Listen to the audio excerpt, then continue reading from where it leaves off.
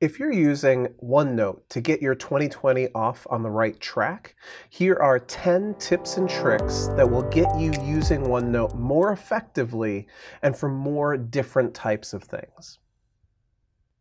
Everything in OneNote is organized into tabs or sections at the top and pages on the right. So you might create sections for the different projects that you have going in 2020.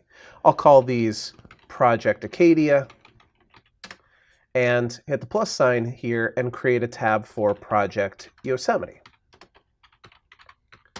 I'll probably be creating more of these sections in the future, and reaching for the mouse over and over again is going to waste my time. So the keyboard shortcut for creating a new section is actually Control-T, as in tab. So if I press Control-T, I can create a new section for Project Sequoia. In the same way, within Project Sequoia, as I'm working, let's say this is the project overview. Look at where I have to go to add a page over on the right-hand side. It only makes sense to memorize the keyboard shortcut Control-N as in new page. And then I can do initial meetings within Project Sequoia.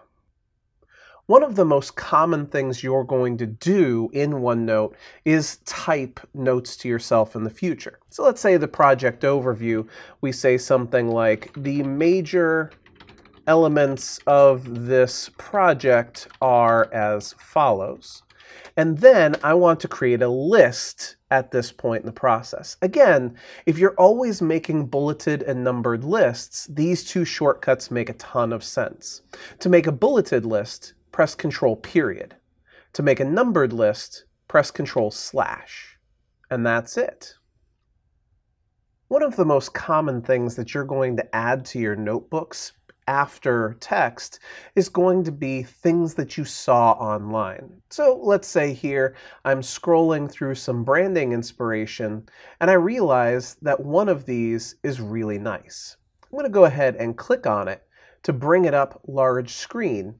And then the fastest way to get this into OneNote is Windows key, Shift key, S. When I hit Win-Shift-S, you'll see that my screen darkens, and now I can draw a box around the thing that I'd like to clip.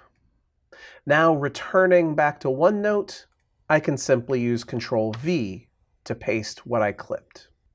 When I'm working in OneNote, one of the things that happens is I'll have a plan for the next 5 or 10 or even 20 pages in my notebook. So here I have a project timeline, and I think to myself, yeah, I'm going to go ahead and lay out the timeline of the next few months. Now, if I wanted to create a page for January and then a page for February, I could continue to hit Control-N on the keyboard, but then those pages wouldn't be connected to my overall timeline. What I'm going to use is something called a Wiki Link. I do this by putting in 2 square brackets on the keyboard there, and then I could put in January events and close the 2 square brackets. Now, the January events text has turned into a hyperlink, and if you look at the right side of the screen, I have a page called January events as well.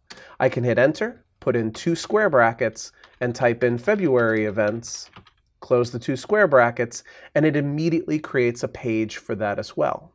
One of the really nice things I can do here is create the January and February events as subpages.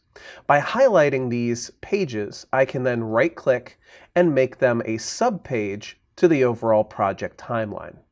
So now if you think about it in an organized way, it's much easier to go from the master timeline to the individual events underneath the master timeline.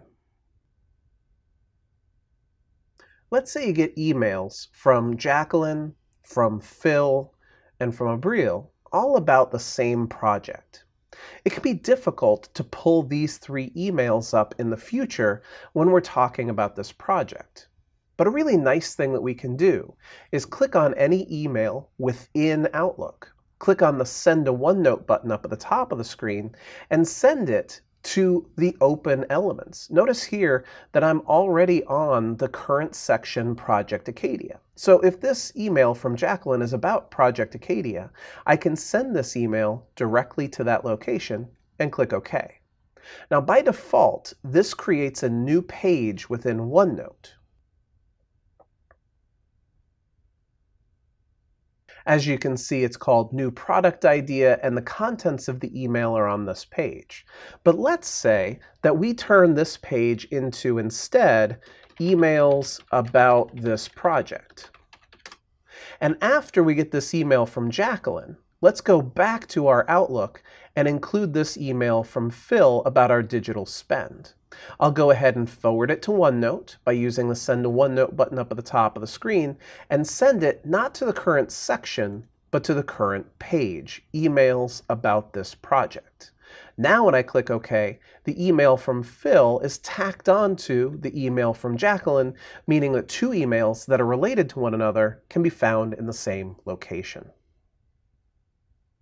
As you saw in the last exercise, when I sent Jacqueline's email with this attached Word file to OneNote, the attachment went along with it. And so if I go to the Insert tab at the top of the screen, it's actually very easy to continue to attach additional files that are related to the same information.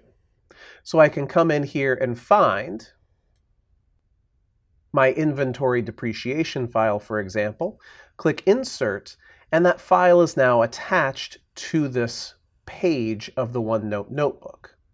And it's now available to me not only here in OneNote for the desktop, but as this notebook synchronizes, it'll be available to me on mobile, it'll be available to me online, and everywhere else I could need to get access to the spreadsheet.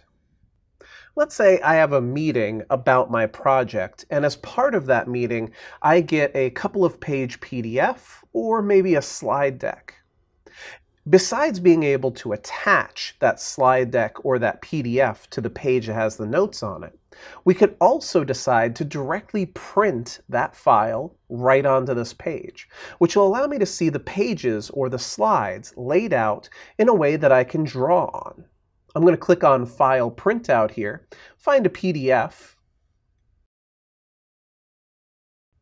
and what's happening here is Acrobat's print functionality is being used to print directly into my OneNote notebook.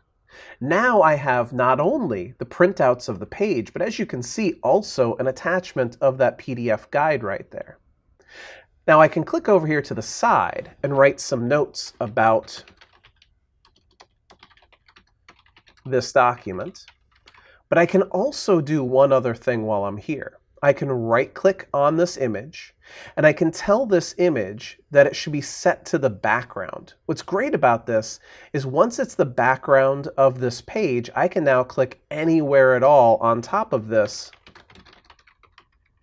and take notes right over the top of whatever it is I've got on that page, because this is now a background image. Let's say that I have a really valuable page in my OneNote notebook, like this one, that has emails from a couple of different people, it has attachments, and that somebody needs all of this information. It's incredibly easy to go to the Home tab at the top of the screen, click onto Email Page, and send the full contents of the page, including all of the attachments, to the person in question. Notice here that both the spreadsheet and the Word file are now attached to this email, and the full body of the OneNote page is included here. I can now take all of this as text, and I can trim this up before it goes out. The surest way to share this with somebody else, though, is actually to share the OneNote notebook. It's easy to do. Simply go to the File tab at the top of the screen, and when you go to the Share option on the left-hand side, you can include other people to share with. However, it's very important to point out that if I share this notebook with someone else, they have access to Project Acadia, Project Yosemite, and Project Sequoia right now. It might be better if I create a notebook that I can share with others and have all the contents that are relevant to that person. So for example, I might go to File, create a new notebook, and create a new notebook called Project Sequoia.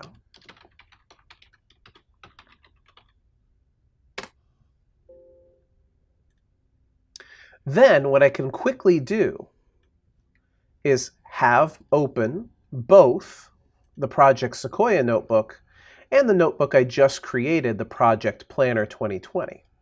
And notice here that I really would like to take all the Project Sequoia information and copy it into the Project Sequoia notebook. I can right-click on any page inside of OneNote and move or copy that page, but I can also right-click on a tab and move or copy all of the contents of that section. So I'll right-click on Project Sequoia here, choose Move or Copy, and then choose to send this to the Project Sequoia notebook and copy it over. Now there's a Project Sequoia tab with a project overview page and initial meetings page.